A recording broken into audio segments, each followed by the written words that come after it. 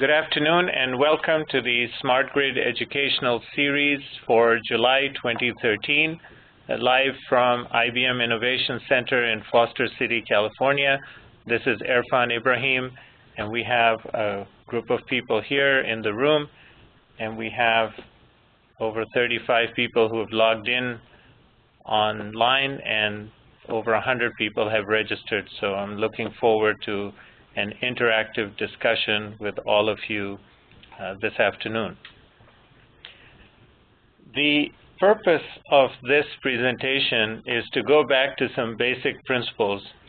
It's the stuff that we all learned as we were going through high school and college, but in many cases we just memorized to get a good grade, and then we moved on to bigger and better things in life. But unfortunately, all of these basic principles of physics and engineering don't go away just because we move on to other things. And they come back in very interesting ways when we're trying to design things or recommend technologies to solve particular business problems. If you saw the overview that I sent that prompted this seminar, I spoke about how the Energy Independence and Security Act has facilitated the creation of a large public-private partnership in the electric sector to the tune of several $billions in the United States alone. And there are similar efforts going on in Canada, Europe, Asia, Middle East, and Africa. With this much money coming in and so many people of different backgrounds coming in, it's important to have what I call a level playing field on knowledge base. Because until you're not informed on basic principles, it becomes very difficult to pose an argument. One person will say, we can have high amounts of penetration of renewable energy on the grid and still have a stable grid. Another person will say, no, that's not the case. So you really have to go back to the physics and engineering principles on which you would integrate renewable energy. And we should not look at information technology as the panacea. Information technology facilitates the movement of information from point A to point B. It facilitates the interpretation of data. But it's not going to help you violate a law of physics or an engineering principle. It's just not going to happen. If F equals ma, force is mass times acceleration, force is mass times acceleration. IT is not going to change that. So we should be careful about how much we rely on Moore's law and the semiconductor technology to think that somehow we can jump across this chasm from going from the traditional grid to this modern grid that we're envisioning with high amounts of renewable energy in there. And that is the reason why I decided to do this presentation, just so that we can visit some of those basic principles and then think about how we can integrate renewable energy to the grid in a stable manner. I'm going to do another presentation in a couple of months where I'm going to get more into the smart grid applications, talk about in more detail about control voltage reduction and about distribution automation in general and about control theory. This one is a primer to that. It's to prepare you with basic physics. So with that, I'm going to now tell you a little bit about myself. I have been out in industry for about 26 years. I finished a PhD in nuclear engineering from UC Berkeley in the late 80s. And at that time, fusion was getting a lot of attention from the Department of Energy as possibly a source for bulk energy in the 21st century.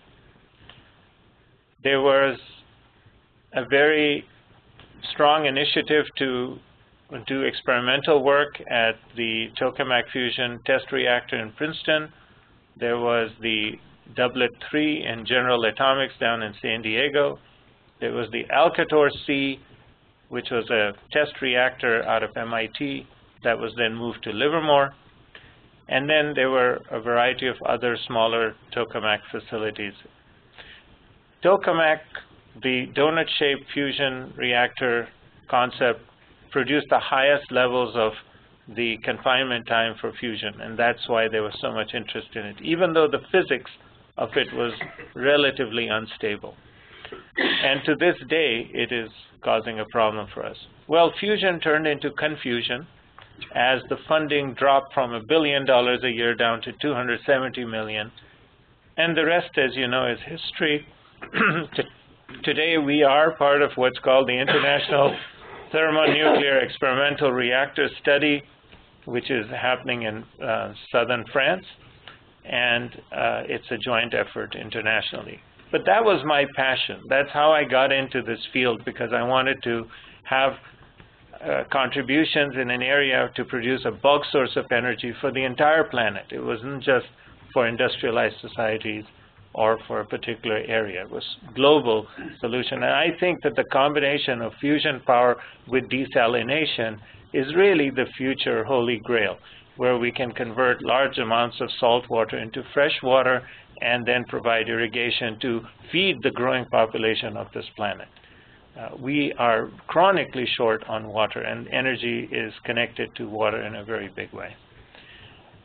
So after a career in fusion, I moved into teaching for a while and then got into information technology in the mid-90s. And I managed the western backbone of the internet, which Pacific Bell used to manage right out of the Bay Area.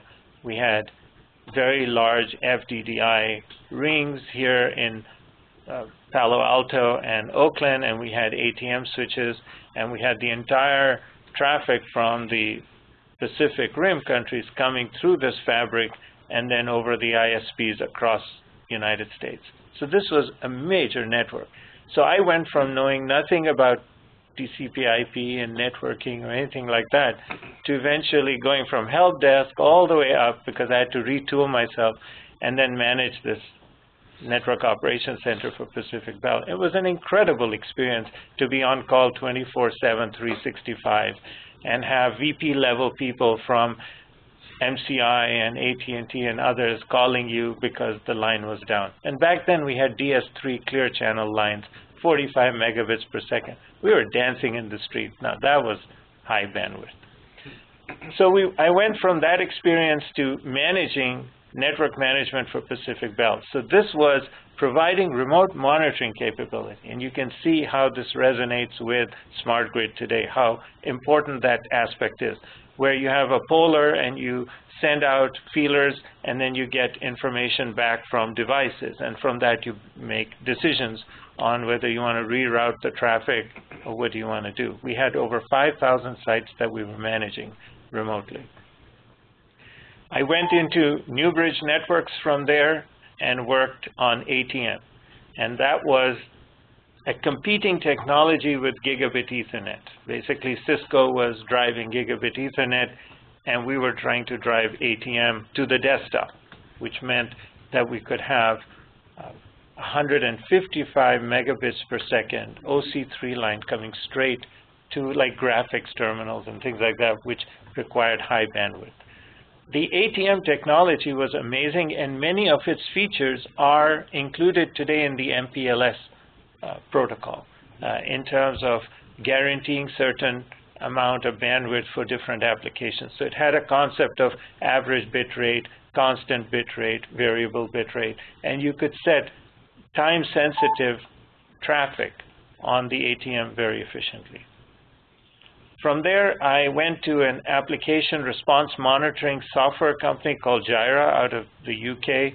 They had gone public, and back then, when blind men could get jobs as night watchmen, this company's stock went from like 60 cents to $19 in 6 months.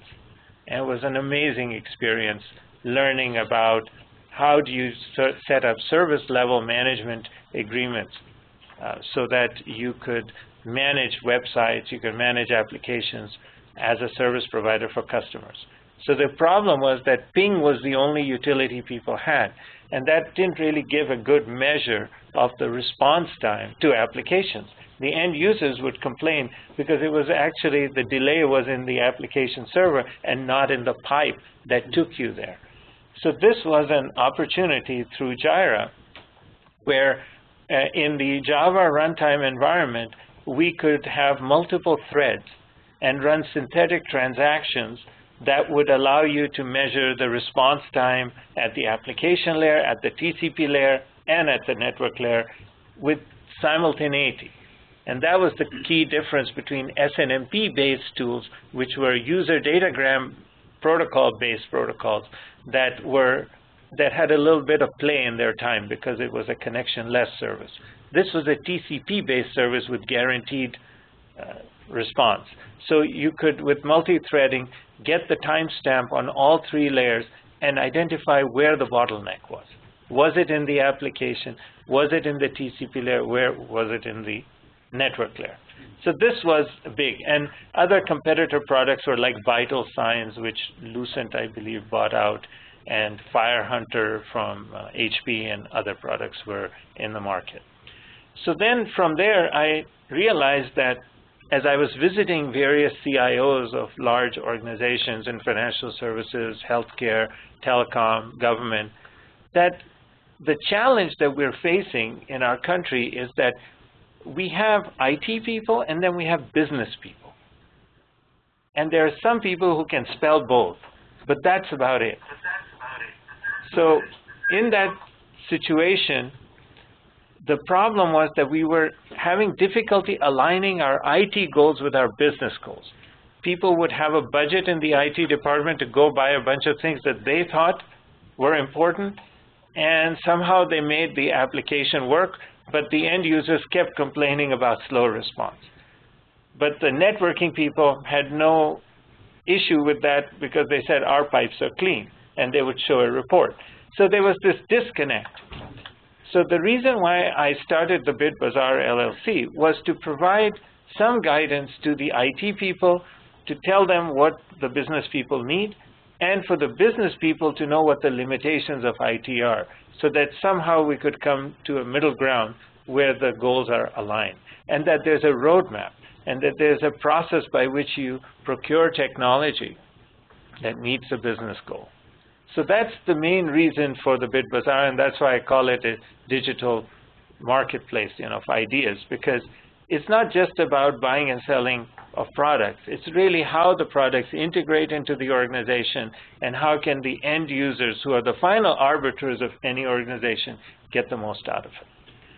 And then I had an opportunity to work at the Electric Power Research Institute for about 4 years, and many of you who are on the call and here know me from that experience, having worked with the NIST Smart Grid Interoperability Roadmap project in phase 1, and then leading the NESCOR project for DOE on cybersecurity. Since 2011, November of 2011, when I left EPRI, I've been helping primarily academia, some federal agencies, and some utilities on, again, aligning their IT goals with their business goals as it pertains to smart grid. And that's where I am today. I am helping, one of my clients is Citor Corporation, and I'm helping build their energy practice out to complement the work that's already going on by companies like IBM, Accenture, SAIC, and others to provide solutions to the people who are now implementing smart grid technology. So they have a roadmap of some kind. Now they're trying to implement. So they need some advice on how to sequence the technologies. So that's the background that allows me to know a little bit about physics, a little bit about math, a little bit about IT, just enough to get into trouble. The agenda for today is that I'm going to talk a little bit about how electricity is generated. Now, this may sound very elementary, but it is really that elementary. There are some basic laws of physics that govern the creation of electricity when things move. And I'm going to talk a little bit about that. I'm going to talk about both AC and DC generation. And then I'm going to talk about how electricity is transmitted over the wires. and get into the concept of RLC, resistive inductive capacitive circuits, which is what we have today on the grid. And then talk about these three phases of AC power. We talk about AC power, we talk about phases, but we don't quite know exactly how it all works. So we're going to talk a little bit about that today. And then I'll get into grid stability, which is a critical issue, especially when you have variable sources of energy and you have a two-way energy flow. That makes the issue of stability even more important, where you don't have those reserve margins to allow for the variability to be absorbed. And then talk a little bit about how solar and wind will affect the stability of the grid and what can we do to mitigate that, and then we'll open it up for Q&A. The most popular way of producing electricity in the US is you burn some fossil fuel, and that process is exothermic, so the enthalpy, the delta H from the chemical reaction as the bonds reorganize themselves, is released in the form of heat.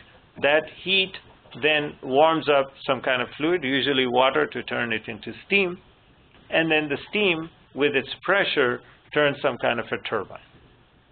That's at the high level. In nuclear fission, same thing happens, except instead of a chemical reaction, you have a nuclear reaction where a neutron will come and hit a nucleus of, let's say, uranium-235 and split up into lighter elements, typically barium and krypton, and there are 2 or 3 neutrons with very high energy that are released to the tune of 200 million electron volts, and then there is some process of slowing them down, and as they slow down, they produce heat, and they become the neutrons for the next cycle of the fission. And that heat then again warms up water to turn into steam and then the turbine. So those are 2 popular ways of producing electricity. Here is a diagram of a coal-fired power plant. So again, you see the coal coming in, there's some kind of furnace, it produces heat, and then there are these tubes that carry the steam to a turbine, and the turbine is connected to a generator. And I'm going to talk a little bit about the generator and how it produces electricity in just a second. But I wanted to show you some of these pictorial diagrams so you can see how the various types of plants work. Here's a natural gas power plant. Again, there is a pipeline, the gas comes in, there's a combustion chamber, and then there's a turbine that's connected, which turns because of the steam. It can also be some kind of gas. It could be carbon dioxide or some other gas that heats up and drives it. It doesn't have to be steam.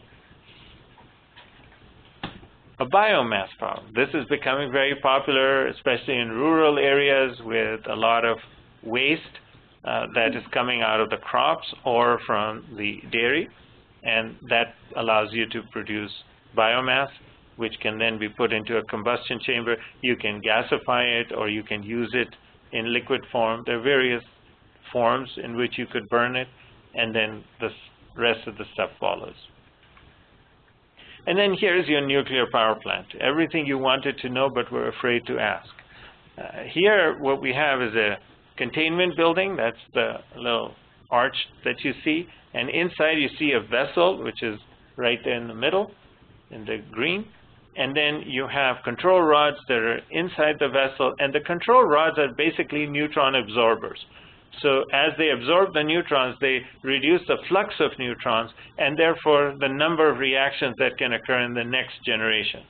So think of fission as a series of generations of fission, right, of nuclear reactions. And each one produces a generation of neutrons.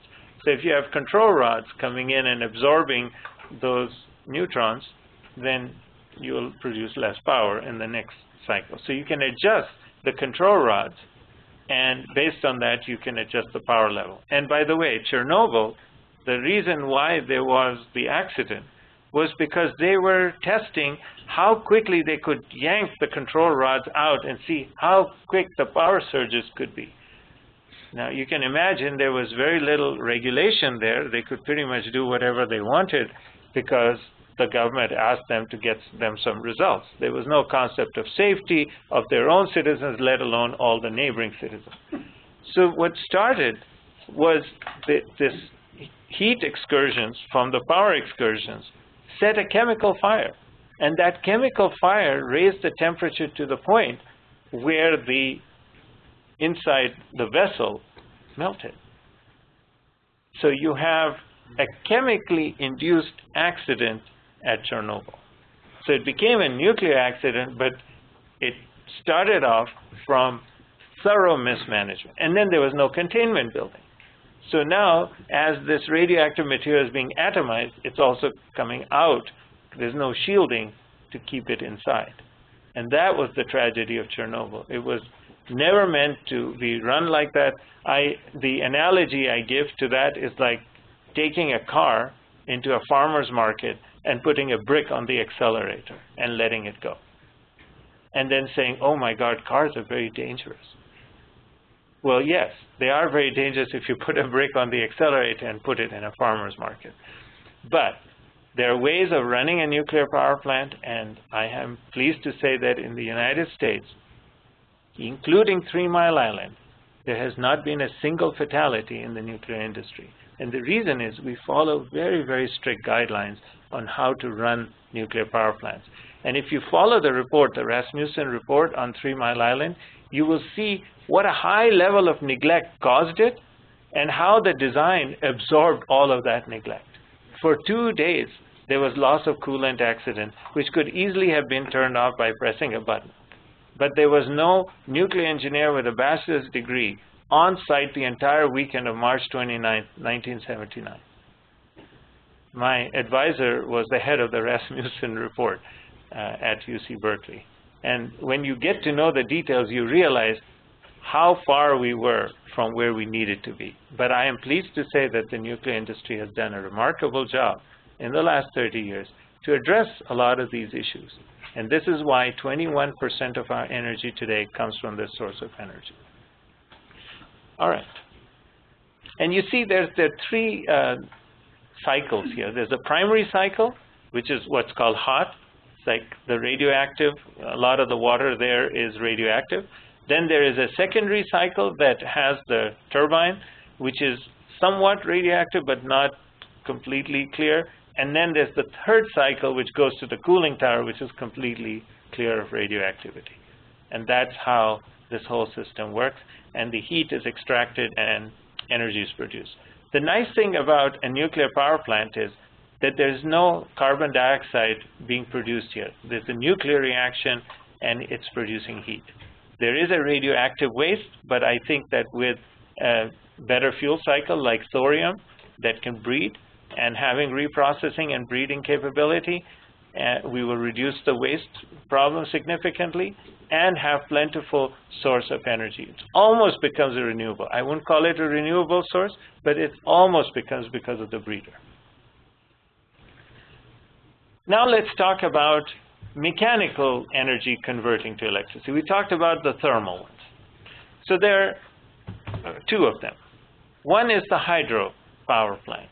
In the hydropower plant, you're essentially using the potential energy of the water in a reservoir as it comes down this inclined plane into where the turbine is. Just the mechanical force of the sliding water turns the turbine, and that produces electricity. It's a very, very passive system if you think about it. It's just using gravity because rain stored the energy in water to a higher elevation, and by having this reservoir, we have a higher level than another level, and there's a river on the other side.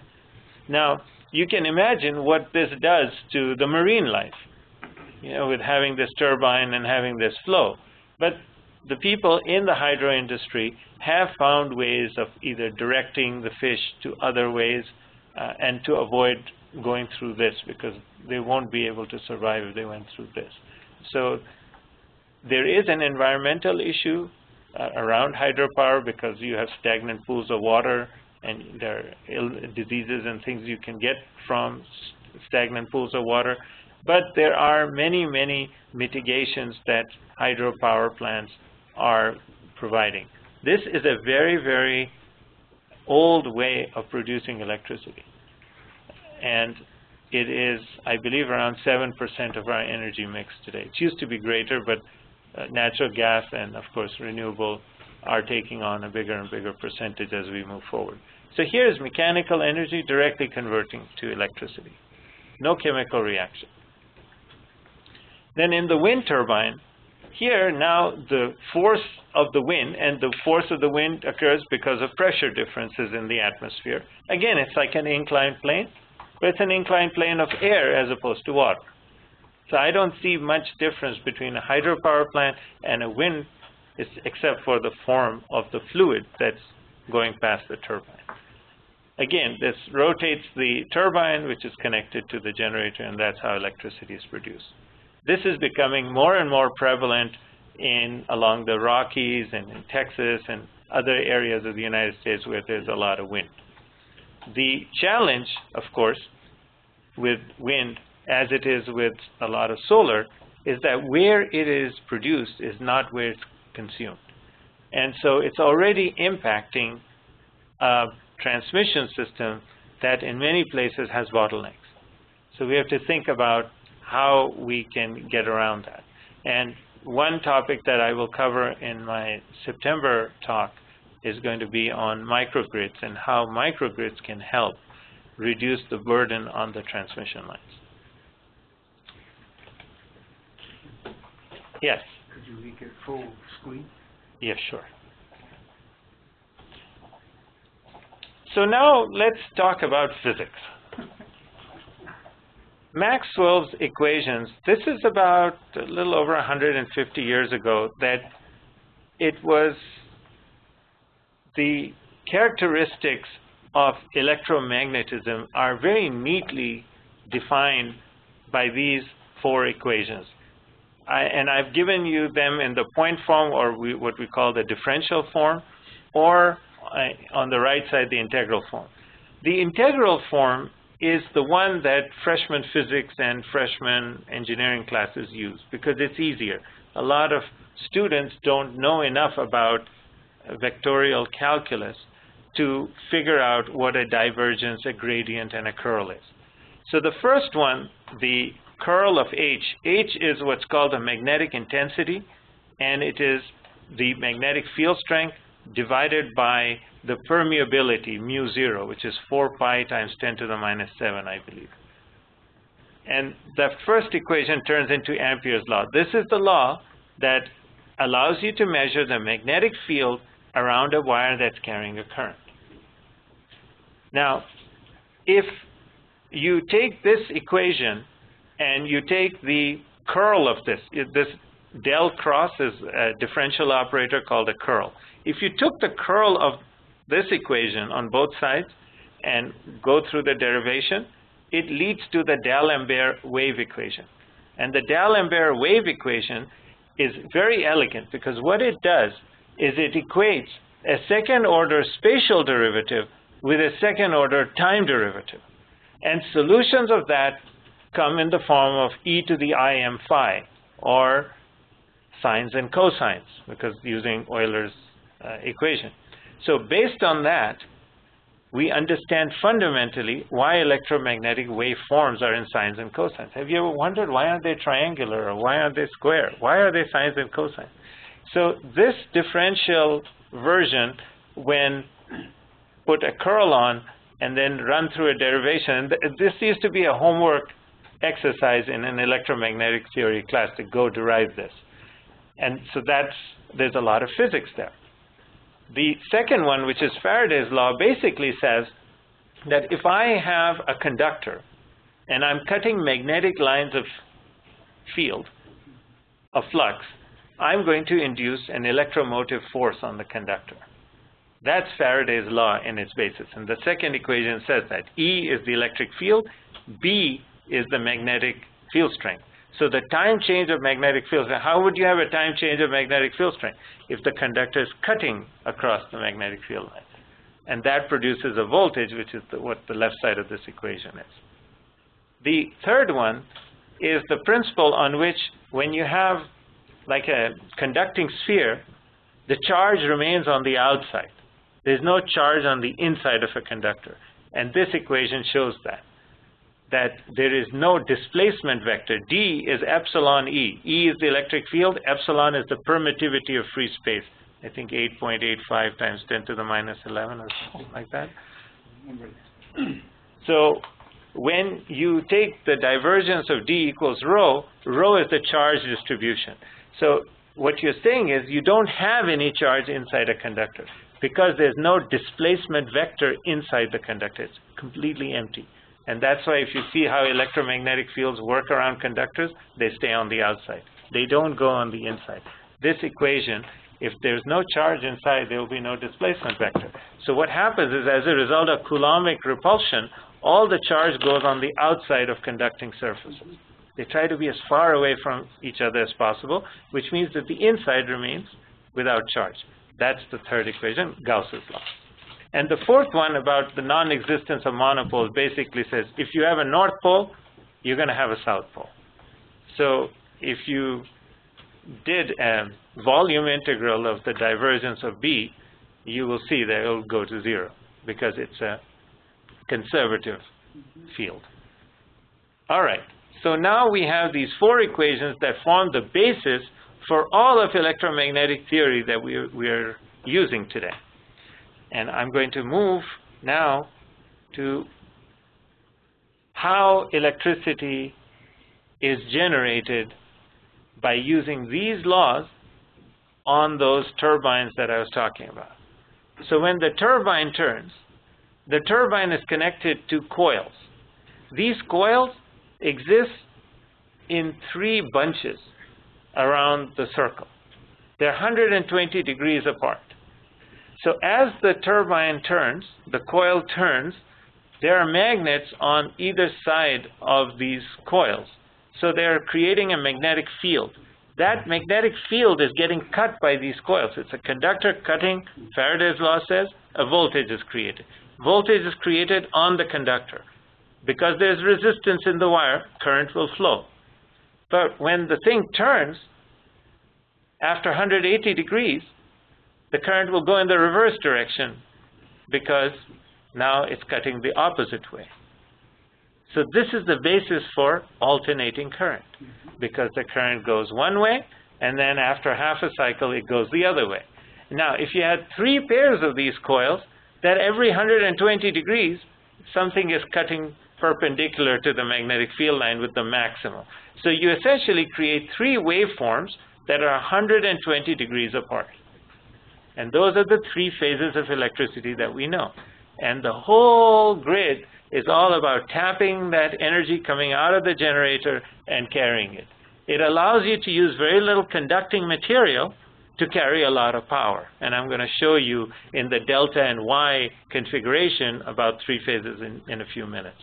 But just understand that one of Maxwell's equations, which is Faraday's law of induction of electricity, is the basis for how all these generators work. Magnetic field lines are getting cut by a conductor. It creates a voltage. The voltage creates a current. That's the current we get out of the generator. And here it is in a diagram. And you can see how the coil is turning, and you've got these magnets, and it creates the sinusoid. Why does it create the sinusoid? Because it's only the perpendicular component of the magnetic field line that will produce voltage, not the parallel component. So think of it as a cosine, right? So when it's horizontal, it's cutting maximum because the field line is going like this, and the conductor is moving down vertically. So it's 90 degrees. So cosine of 0 is 1. That's the maximum. And then as it goes to 90 degrees, it becomes 0 because now it's parallel to the field.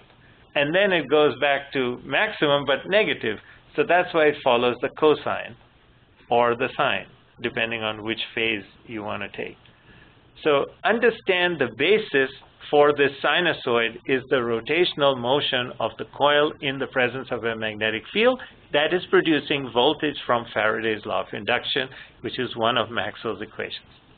And some people jokingly say and God said, and then there were 4 Maxwell's equations, and then there was light. And I've seen that quote many times. Yes? So the electromotive force, when it's basically parallel, it's basically there's no force being used. Exactly. And that's why the voltage goes to 0 periodically on the sinusoid. And when it's negative, it means that the coil is just going the opposite direction. But by having, think of it like this, by having these 3 sets of coils, you're not creating a jerky motion. You're creating a very uniform motion because there's always some coil that has force on it. And that is very important because the rotor angle and the alignment of the electromotive force with the torque is very, very important for grid stability. We're going to get into that also. Today we're going to talk about everything that you were afraid to ask. And notice, I haven't talked about zeros and ones. There are no routers and switches here. And it's very interesting. I feel like I'm giving a seminar on floods, and Noah is sitting in the front row. I mean, we have people like John Tengen from IEEE and others who are like amazing experts in this area, and they're sitting on the call learning from me. It's an interesting experience to go through. Yes? Zero voltage? Yeah, so here it's maximum because the field lines are going between the poles, and the conductor is moving in a perpendicular direction to it in this configuration. So this is where the maximum current would flow in this coil. When the coil is... And voltage is 0. No, voltage is maximum here because it's moving perpendicular to the field. But when it becomes vertical, then the conductor is moving horizontally at that point, and so there will be no cutting of the magnetic field line, right? In this, it's maximum because it's going down, perpendicular to the field lines. It's parallel to the field line right there. No, the motion is perpendicular. It's cutting. All right, good. Yes. And then when it becomes vertical, then it's going parallel to the field line, so it's not cutting. So that's the sinusoid. Once you get this visualized, the generators are no problem. Now let's talk about photovoltaics and how they produce electricity. Then magically, you put the solar panel, some guy comes, hooks it up, and suddenly you have light in the house. What's going on? Well, what's going on is that silicon has 4 electrons in its outer shell. And so it likes to bond with 4 other silicon and create a crystalline structure, just like carbon does. However, if we dope the silicon with boron and phosphorus, if you do it with phosphorus, you have an excess of 1 electron, because phosphorus has 5 electrons in its outer shell. And boron has 3 electrons in its outer shell. So you can do what's called N-doping with phosphorus and P-doping with boron. So when you put these 2 together and create a substrate, you create a slight migration because the excess electrons of phosphorus will want to go and plug the holes that boron has created on the other side. And that, as it moves, establishes an electric field between the 2 sides of the substrate. And that electric field essentially blocks the process. So now, you take this substrate and you expose it to light, the photons will come and hit the electrons and eject them. And if you create an electric circuit on the outside and connect the N side with the P side, the electrons will flow around from the N side to the P side and form an electric circuit. And if you put some load, it will actually do work through it. If you put in battery, it'll store the charge in it. And that's fundamentally how it works. And I'm going to show it to you in a diagram now. Here it is. So you have the N-type silicon and the P-type. The N-type has the excess electrons, the P-type has the absence, and you see the electric circuit on the outside connecting to the 2. Now, if you have multiple of these, you just get more power, which is the next diagram. There we go. See how each of those panels has this substrate, and they put a non-reflective coating on top to make sure that it doesn't just reflect and go away, because you want to have maximum absorption into the thing. So here is a photoelectric effect. And there is what's called Compton scattering that occurs. So you have a light coming in, and it ejects the electron, or puts it essentially from the valence band into the conduction band, and then it carries it. Now, electronics, the way semiconductors work, is very similar to this, except electricity is driven there. Here, it's an optoelectric effect. And here is a real system. We have an array, you have some kind of a controller, it's connected to the batteries, there's an inverter that can turn it into AC. Remember, this is producing DC voltage. And if your house runs on AC, you still need an inverter. That's why we have inverters with the photovoltaic, because this is, of all the sources I've spoken about, this is the only one that produces DC voltage. All the others, as a result of the rotation, are producing AC. And then they need rectifiers to turn it into DC. Here we need an inverter to convert it into AC. So at this point, let me see if how we're doing.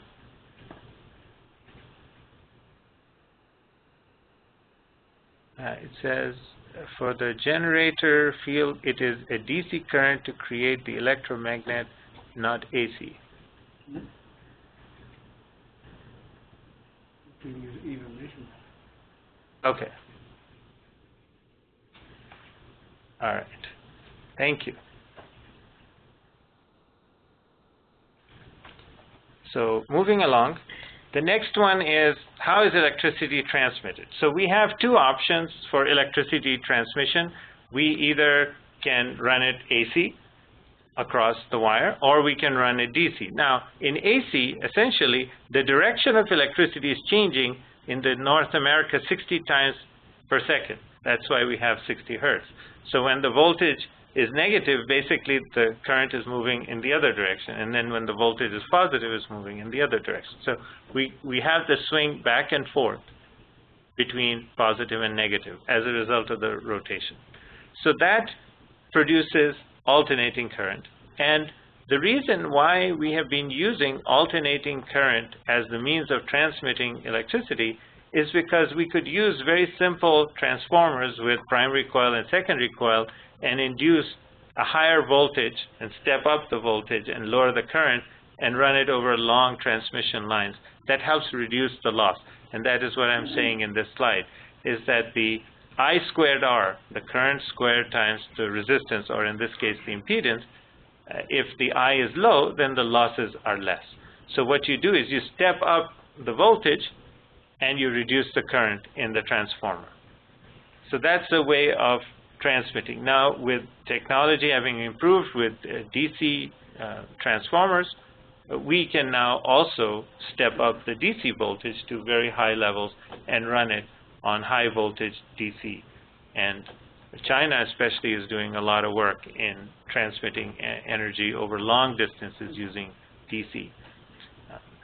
We have DC connects between our large interconnects. So between the Eastern and the Western and ERCOT, we have DC buses. And what that helps do is decouple those regions from each other, because you don't want there to be some kind of beat where there's a variation in the frequency between the two, causing grid instability. So the bus is, or the interconnect between the big sections in America is done with DC to decouple. All right.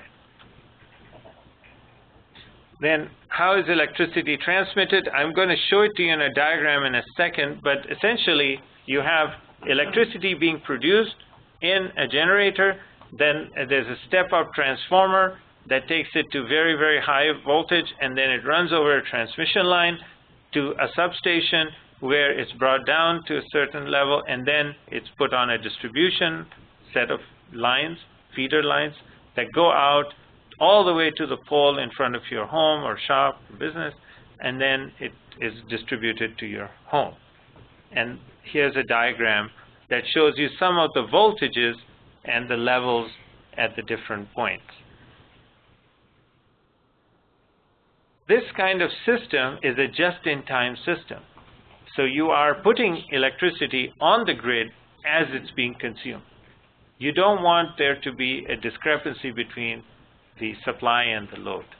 If you have that, it starts affecting the voltage as well as the frequency. So you have to make sure that you have very tight regulation on both the voltage and the frequency. And this is why there has to be a control system here. So there has to be feedback constantly that tells you what the voltage and phase and current situation is to maintain stability in the grid. And oscillations, there are small, low oscillations and large oscillations. And the purpose of all these independent service operators out there with their tools by which they monitor the grid is to ensure that those things don't get out of bound. So there's proper feedback that allows you then to make adjustments. And phasor measurement units for bulk transmission systems are a very important way of getting that idea of what the voltage, current, and phase is. So you essentially have phasors, which are voltage and current vectors that you get a very good measurement on many, many times per second. And then you feed that back to know how stable the grid is. But this is essentially the key components of the grid, all the way from generation to a home. Now let's get into a little bit about resistive, inductive, capacitive circuits and talk a little bit more about what is all this reactive power and apparent power and imaginary power. What's all this about and how are they all related to each other? So the first thing is that there's a concept of impedance, which is like resistance, but it is resistance with inductive and capacitive elements in a circuit. If there weren't any of those, the impedance would essentially be the resistance. But when you have inductive loads and you have capacitive elements on the grid, you have a concept of impedance. And I'm going to show you in just a second what that formula looks like. But the phase angle, which is the angle between the voltage vector and the current vector, is critical. That needs to be as close to zero as possible on the grid in order to maximize the transfer of power from the generator to the customer. The more that is off, the less will be the effective power that you're going to give. And the rest goes into warming up the atmosphere, basically. So you don't want that. So you want the phase angle to be as close to zero. And I'll explain in a sec how we're going to accomplish that. So here are some equations and the circuit diagram. So you see how you have an RLC circuit. This is the simplest one, which is just a series circuit, RLC. And you see the AC source on the left, and you see the inductance L, the C is the capacitor, and R is the resistor. And we have a resonant condition where the capacitive element and the inductive element cancel each other. Notice that how the capacitive element is negative on this axis and inductive element is positive on this axis, which means that in an inductor, the voltage is ahead of the current. And in a capacitor, the voltage lags the current. And I'll explain to you physically how that happens. If you have an inductive coil and you're running an AC current through it, by Ampere's law, you're going to create a magnetic field that will be varying in time because you're running an AC current through the coil. So you have a conductor and a changing magnetic field that's going to induce an electromotive force. But according to Lenz's law, this electromotive force is negative. And so it's creating a resistance to your change. That's what Lenz's law says, that nature resists change. So that's why omega L is the reactance, inductive reactance. And notice, the higher the frequency, omega, the more omega L will be. So that means it'll resist more the faster change you want to bring. So keep that in mind. And why is the voltage ahead? Because the voltage induces the current. So that's why the voltage is ahead of the current in the inductor. Now, let's take the capacitor where you have two plates and you're carrying charge from one plate to the other, and that separation creates the voltage between them. So this is why the voltage lags the current, because you have to run the current first to create the separation of charge in a capacitor. And again, think of it like this. If there was no variation of current back and forth, you'd essentially have a break in the circuit. The capacitor plates will act like a break in the circuit. But because the current goes back and forth, in the limit as omega goes to infinity, it's as if there was a short in the wire. So that's why the capacitive reactance is 1 over omega c. Now, you have a positive element omega L from the inductance, and you have a 1 over omega c negative contribution from the capacitance. If they were perfectly offsetting each other, there would be no reactive component, and you would just have a purely resistive circuit. That is resonance in an RLC circuit. And that's the holy grail. In the grid, the reason why we have capacitor banks is because we bring them on as inductive loads come on to offset the omega L of the inductive motors by putting the 1 over omega c to cancel it. And that's the basis for all of this real-time balancing. And this is a type of ancillary service. This is a kind of what we call VAR support. And we're going to get into that in just a second. Let's look at this triangle.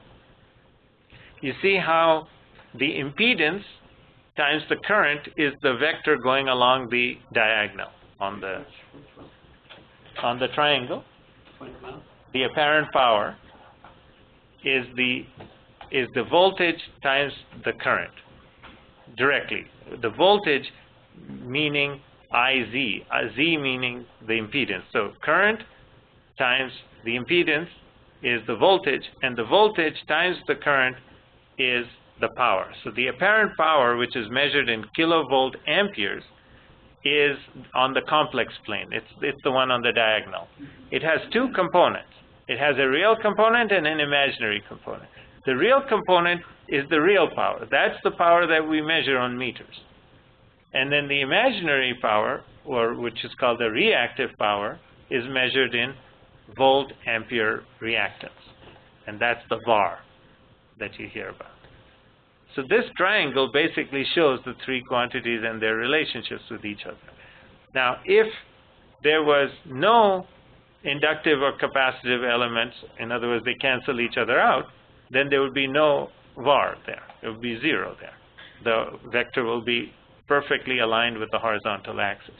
But because there is a component, you see the voltage vector tilted slightly, the total voltage vector, above the x-axis. So by looking at an RLC circuit and looking at these components, you begin to understand why, as the angle phi gets larger and larger, the real power gets smaller and smaller, because the horizontal component of that line gets smaller and smaller. And that's not favorable. We want this line to be as close to horizontal as possible so that we can get maximum power transfer from the generator to where it's being used. So when you hear about VAR support and you hear about real power versus imaginary power, it's all around this diagram and this concept of an RLC circuit. Now let's talk about the three phases for AC power. If you see the diagram at the bottom left with the power source, and you have those three coils, and they are generating voltage and hence current in the coils, and they're 120 degrees apart, they're going to create the three phases, and that's the three phases that you see. And then there are two additional wires in this five-wire configuration. You have a neutral, and what the neutral does is it allows current to flow between the phases if there is a difference. And that's the neutral line. And then the ground is just ground with the ground. So these many transmission lines will carry these five-wire configuration. There are two ways in which the three phases are set up. It's either the Y configuration, which you see on the top, and the delta, which is the one in the bottom. There are two ways, and I'm going to show you how you tap the voltage off of these two configurations in the next diagram. So notice how the three sinusoids are 120 degrees apart, and you see how the taps are there for each of the phases from the generator, because there are three pairs of coils.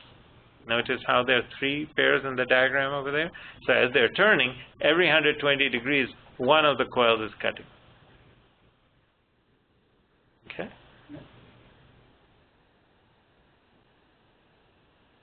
So then, moving along, these are the voltage readings from the 2 configurations, the 3-phase with the Y and the delta. And you can see how they're tapped. When you have a home, most homes have 2-phase. And the 2 phases are delivered to the home 180 degrees out of phase. So that allows you to have 110 or 240. You have to pay a lot of money and go through a lot of bureaucracy to get 3-phase. Some people have them in their homes, but most people have just 2-phase. All right. So now let's get into some ideas about grid stability. We were talking about it on the margins, but the key thing is that you have a just-in-time network, and you want to make sure that the generation that is put on the grid, the power that is delivered on the grid, is meeting the requirements of all the loads that are on the grid in real time. If there's variation, if there's more load than generation, you will see the voltage sagging in those situations. So you have to bring on other units, and that's why we have peaker units available, that when suddenly there's unannounced increase in demand for electricity, we could bring in those natural gas peaker units. If we had storage, we could bring that on. Also, like if you have a lot of solar and wind, and the cloud cover comes and suddenly a solar farm is out of commission, we have to do something. So there are multiple things that we can do to do the balancing, and we're going to get into that. But the key thing is to balance generation and load. And also, the transmission lines have a certain rating. There's a certain amount of power that you want to carry through them, because there are ohmic losses. There's heat produced. And if you run too much power and the heat is created, heat causes expansion that causes sagging.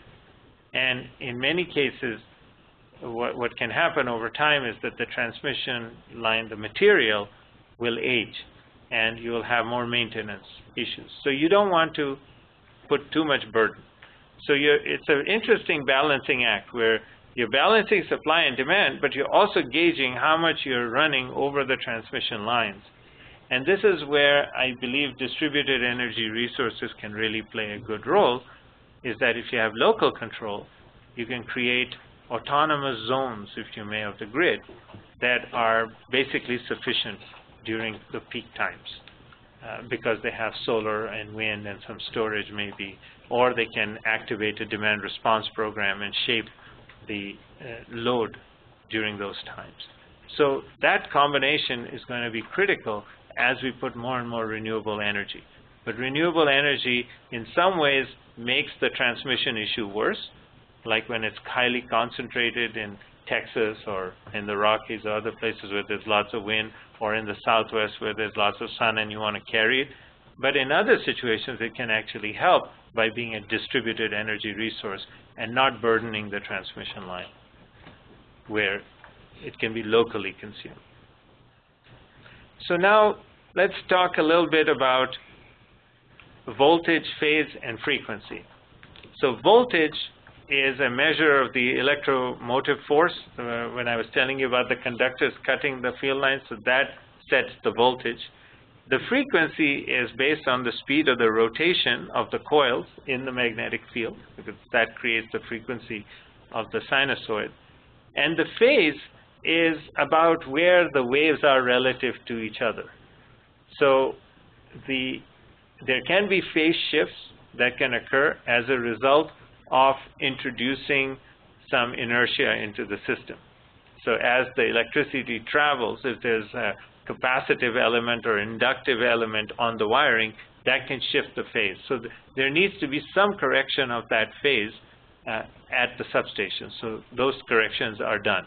That's why we have these phasor measurement units that help you determine what the phase is at the end of the span. If you didn't have that measure, you'd be guessing from where you're putting the electricity into the system. So that's not good. So the more diagnostic information you have, the better you are. And what we're trying to do in the electric grid, at least in North America, is increase the concentration of these sensors that can measure the phasors. Because as we collect that information, we can regulate it better. And then, of course, you want to make sure that you don't have large fluctuations.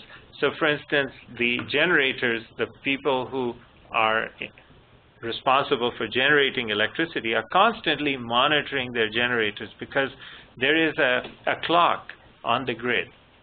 There's a sinusoid, the 60 hertz, and people have to follow that if they want to inject electricity into the system. If you start injecting it at different times and you're not in sync, then that can cause instability. So we want to make sure that the clock mechanism works for all entities that are coming in.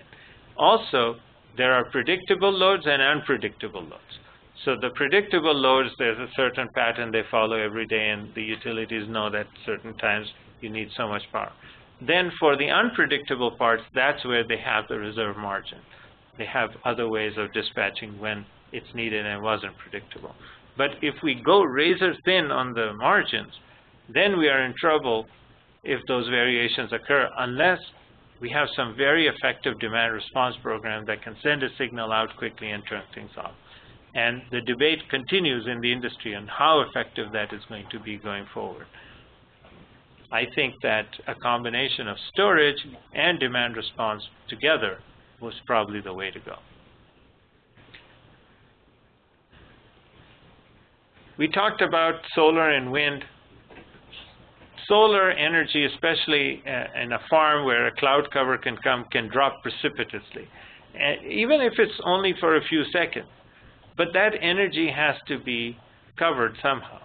So if you had storage, you could turn on the store, or it could offset the intermittent aspect. It's very hard, especially with the kind of graphs I've seen of solar power from individual farms, to do demand response that fast. So I think that there may be some cumulative effect. Like for instance, if you had multiple solar farms that were delivering, then it would even it out a little more, and then you could follow a demand response program. But if it was very, very fast, I think that would be a problem. So in those situations, you have to have reserve spin available to deal with that. With wind, you have wind situations where in the early evening, have you seen how quickly the wind can drop? It'll be like blowing really hard, and then within 45 minutes, it's gone. So if that is in the evening when people are coming home and they're turning on a bunch of things, then that's just the opposite effect, right? And at night, late at night, when the wind starts howling again, everyone is asleep and not using electricity. So once again, we'll need storage and we'll need demand response.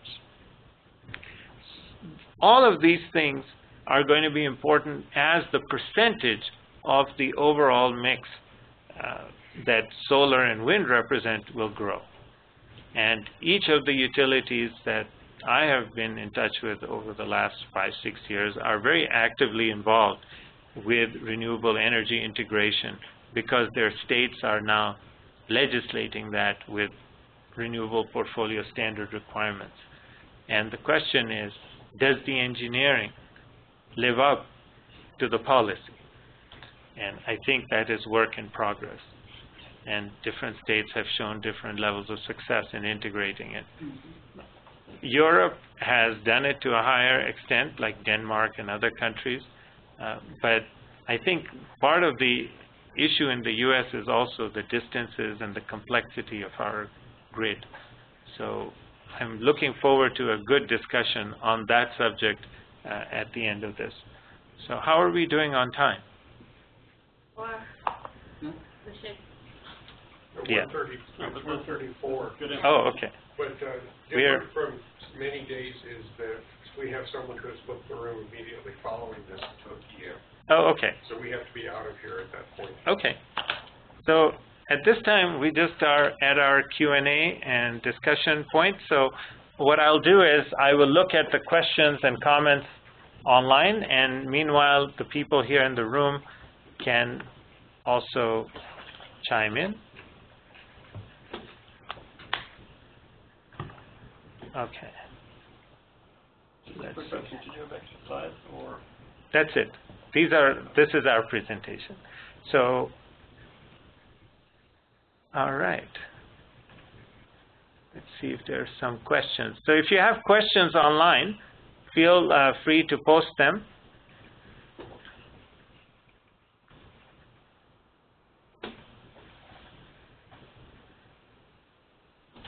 Yes. So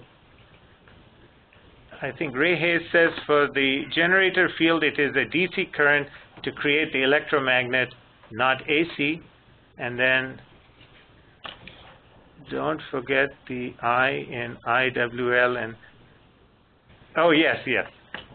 So I had been writing the components, but in vector form, you would put the imaginary unit vector I, and that's what Ray Hayes is talking about.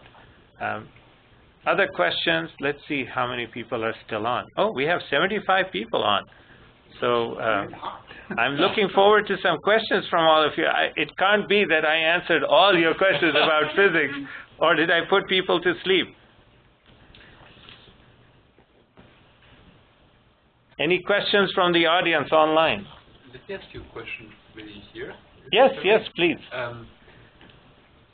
So what is the time you have to react between discrepancies in the demand and the supply of power? It's immediate. How? Because it seems that the two really need to be in sync. Even if you have peakers who can be called upon quickly in terms of, well, when compared to other sources of power, sometimes I have the feeling from your explanations that it needs to be a near immediate adjustment. So well, when we talk about immediate, I mean, there are things that have to be done in seconds, there are things that have to be done in minutes, and there are things that need to be done in an hour or so. Okay. It all depends on what the situation is. But there are levels of seriousness of things. So for instance, if you need to tell a protective relay to do something, you need to do it very fast, because that can lead to not just unstable, but potential fire or things like that. So that, I believe, around 40 millisecond type times, Chris, so that's like a... That kind of number. Yes. Yeah. So like... varies a little bit, plus or minus, yeah. But that kind of number. But on the dispatch for electricity, for demand response type stuff, you can tolerate in tens of seconds, even minutes, depending on how much reserve spin you have. And also, there are things that you can do, and this is why it's very important to move away from a heavily radial configuration to a more network configuration. Because the more network that you have in the distribution network, the more you can play routing games of which segments are you going to use to energize which homes. Because in some areas you may have excess power available. And by reconfiguring on the fly, you can take care of an immediate issue. This is where the distribution of power joins the whole information networking again. Yes. That's where they merge again. Exactly. Looks like you have 7 questions. Oh, we have several questions coming up. 7. 7? Yeah. That's awesome. All right. I really ask questions. Oh, Irene says, what happens when phase information from PMUs is forged? That's hot. It does get hot. Literally, it gets hot. But yes, so this is a real issue, that you don't want the monitoring of the grid to be tampered with. And the integrity of data is very important, and this is why a lot of emphasis is being put on establishing security controls for the IEEE C37.118 standard for phasor measurement units. And I believe that that should, okay. If there's someone on the call who knows where those security controls are being specified, because I know that IEC 62351 has it for 61850, but I don't know where IEEE C37.118 security controls are. I don't know if there are any. There should be. There should be. I'm not sure they've started that yet. Okay. So Irene, you have a very good point, and the integrity of the data. So what is happening it's not like it's all happening in clear text. Don't get me wrong here. Companies like Cisco and others that are developing the IP networks are using standard IP security services like TLS and IPsec and things like that. So that's going on. But what controls are there within the protocol itself, I have not heard yet. But ultimately, we will need what I call application layer addressing, in much the same way we've done it for smart metering and we've done it in substation automation. I think what you're seeing is there are bits and pieces of it scattered across the various standards and standards bodies, but there is nothing that has brought them together in a single place and focused on them, which is what really needs to happen there. Yes. Yes. But it is critical because that can throw off our correction mechanism. So we want to make sure that the phasor measurement unit data is as accurate as possible. Not only do we want it frequently, but it needs to be accurate. And it could be done on purpose to cause a certain yes. direct in a certain way. Yes. Yeah. So things like checksum can help, make sure that the data is has integrity. All right, the next question is, you mentioned households are rarely provided three-phase AC power. What is the benefit of three-phase power in normal home? It is just that it provides a higher voltage. What household appliances may require that?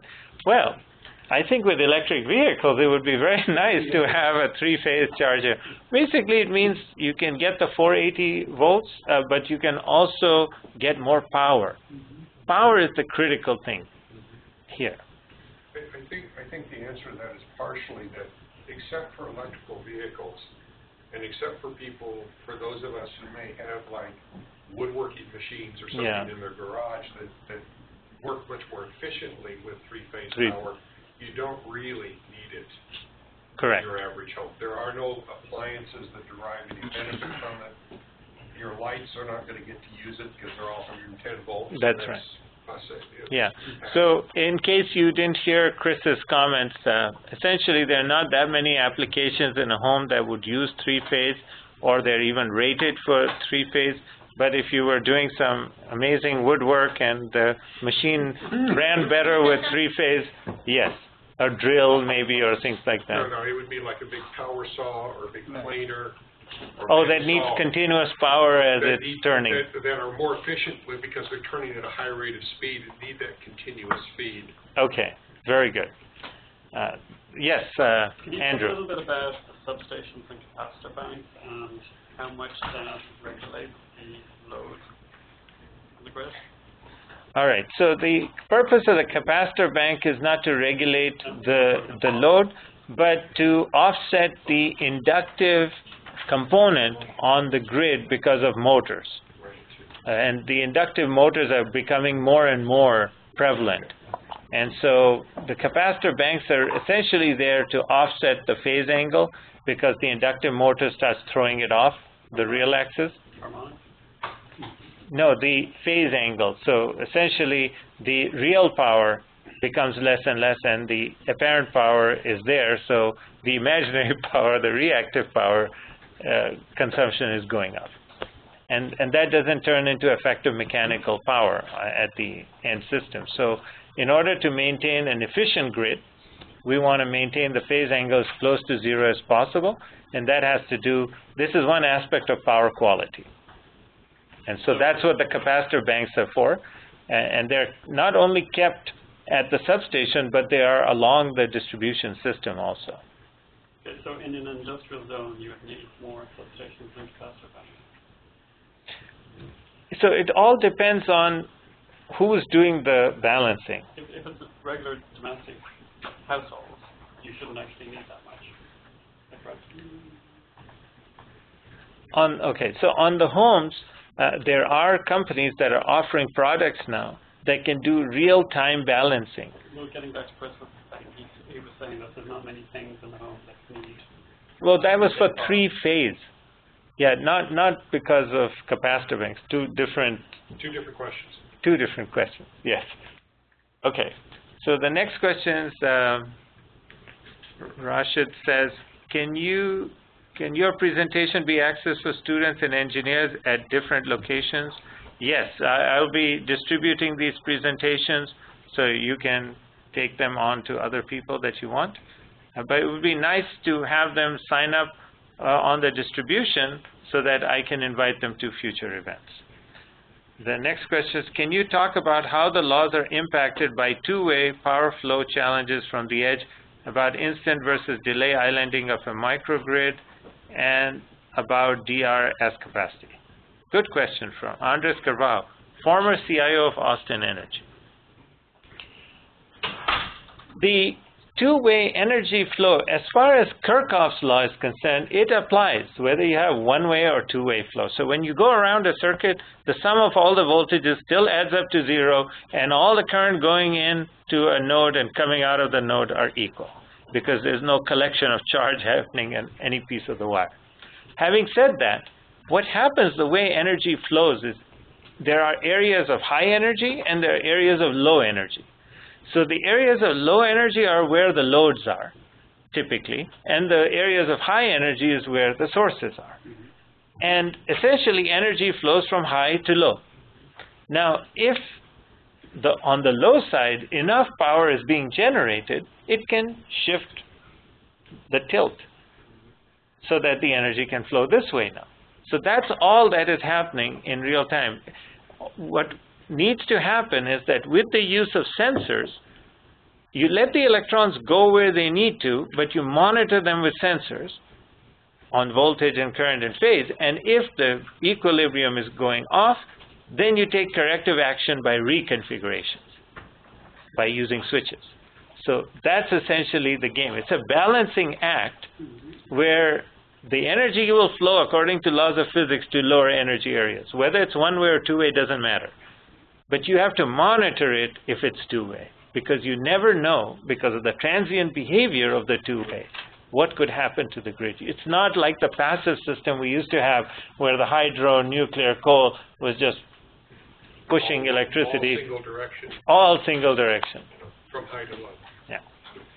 And then the next question is about instant versus delayed islanding of a microgrid. Okay.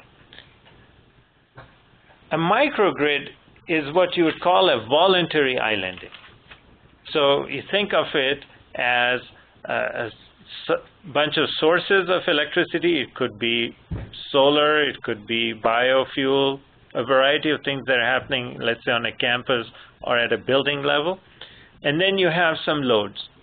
And then you have the ability to get on the grid or off the grid. So if you have a peak demand situation and the signal came to you, you can disconnect and for a while use your indigenous resources to provide the source of electricity until it's okay to get back on the grid. So that would be a case of voluntary islanding. Now that can happen in a very quick way.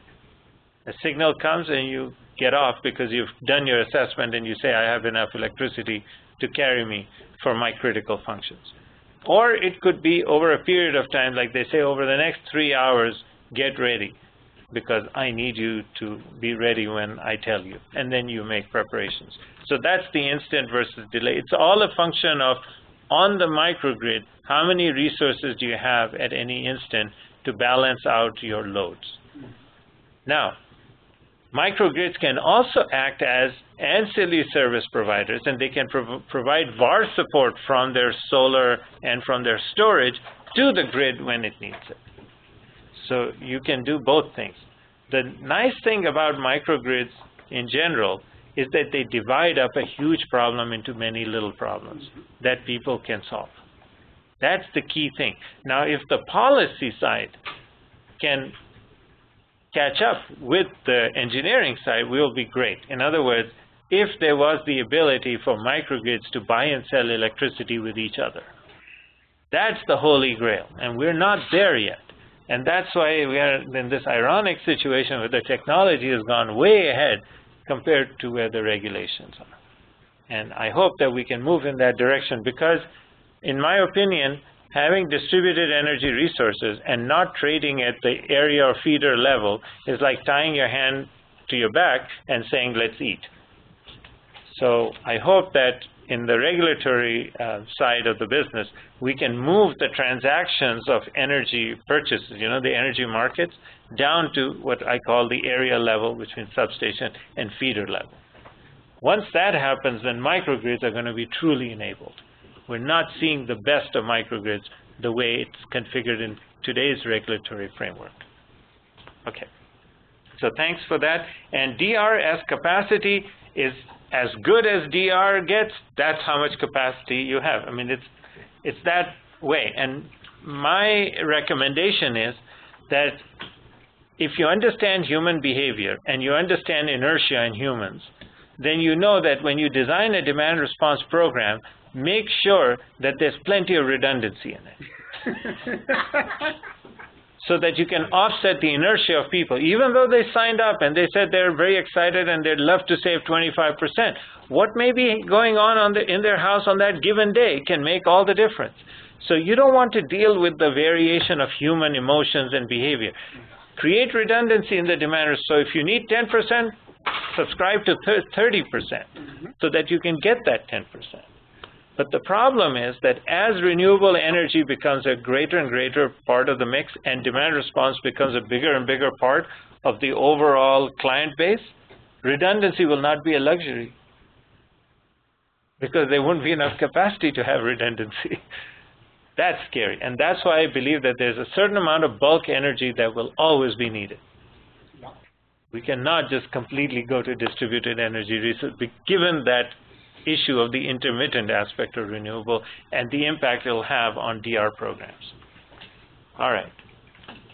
The next question is, does the inclusion of intermittent renewable increase or decrease the need for spinning reserve? I think it increases the need for spinning reserve, in my opinion.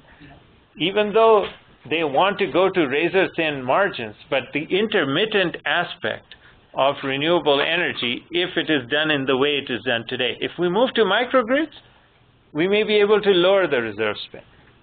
I don't think it's really it's partially the intermittent nature of the distributed energy. But what it really is the speed at which the intermittent changes. Yes. From available to unavailable to partially available, whatever. That's what drives the need for spinning reserve. Because right. if it didn't move so fast, then you could use a standard peaker that's just waiting and have time to spin it up and supply whatever that you needed. But right. since, as you say, with the wind, it can change in very 25 dramatic. minutes. Yeah. A cloud can come over a solar farm. You got to have it standing by almost instantaneously. Yes. Storage. Yes. Yeah. So that becomes a bigger and bigger problem the larger percentage that renewable energy becomes. So the answer is yes. We will need more reserve spin if we have more renewable energy that is intermittent because of these fast transient behaviors. Spinning reserves, I guess my imagination dictates something that spins. Would storage like batteries be the same battery helps. Solution? It could be, assuming that the battery has the capacity to actually address whatever the need is. Yeah. When the cloud comes over the solar farm or the wind quits blowing or whatever, and for the duration of that. Yeah. Now, for short-term things, almost for sure it does. It might buy you enough time to spin up a standard peaker rather than having it spinning constantly. Yeah. Okay? So, yeah. So you're buying time with a battery, maybe more than... That's one strategy for buying time, potentially, Yeah, so I mean, essentially reserve spin all the time is wasting of energy. Yeah. If you think about it, it's just energy being wasted. However, you do it just the same way you keep firemen in a fire department for that one time then there's a fire, or the ambulance people for the time when a patient needs to get to the hospital. So a lot of overhead is there to maintain overall stability. Yet you have sprinklers in the room so that you don't have to involve them all the time or keep very large amounts of firemen. Well, the sprinklers. I hope that that's not the method we use. Yeah, but but the reserve spin, I mean, you're right in the concept of a reserve spin. Think of it like a flywheel almost, that it's spinning and there's a moment of inertia on the wheel and there's a certain amount of rotational kinetic energy that could be tapped in an instant. So we have to move along. We have a few more questions here. From all the data we're collecting, which is the most sensitive, i.e. if it is forced, where do we have the worst consequences? What kind of consequences? Okay, so we are continuing the subject on phasor measurement units, I believe, from Irene Gasco.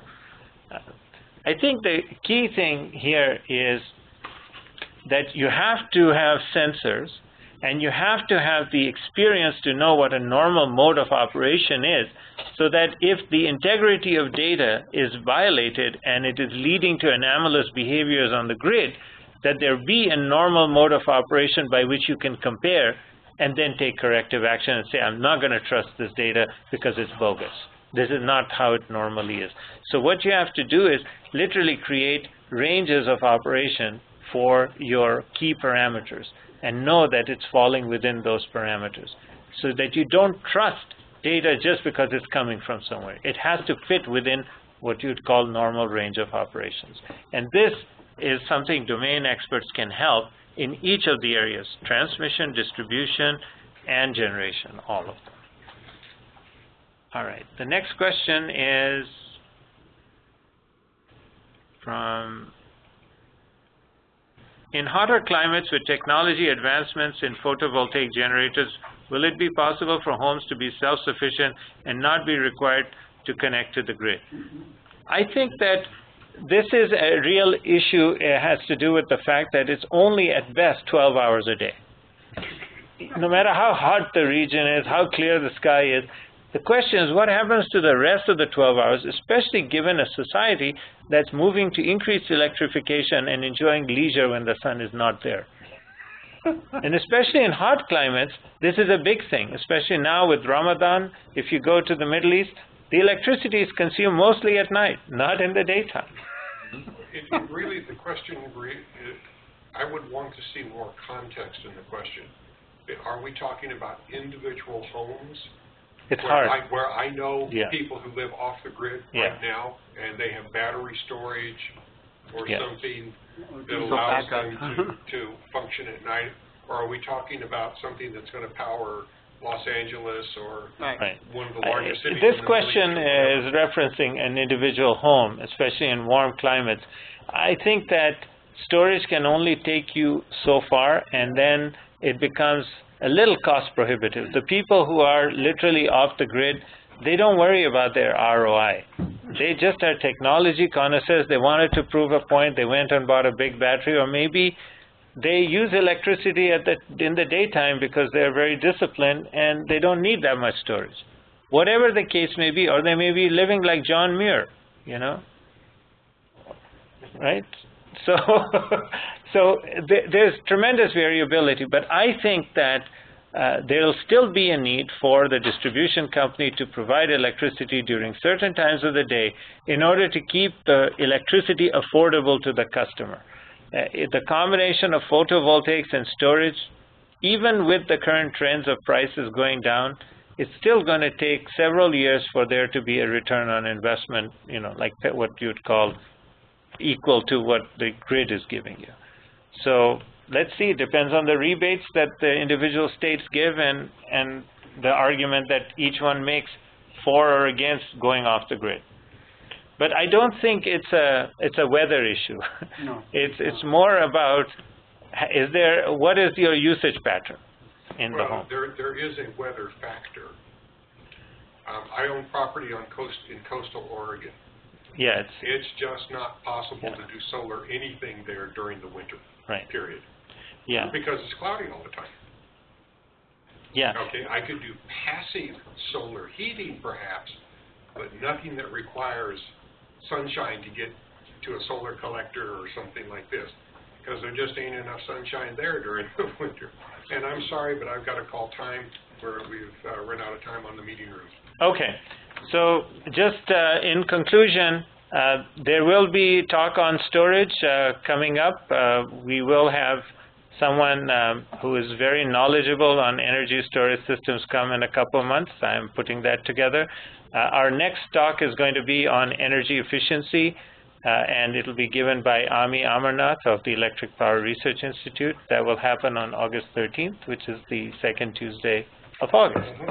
And at this point, what I'd like to do is end this webinar/seminar because of time constraints.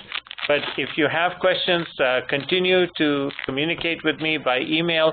I will be sending out this presentation and webcast recording in the next couple of days. And I thank you all, and I hope that this was instructive and educational. At this time, I will end the recording. Thank you.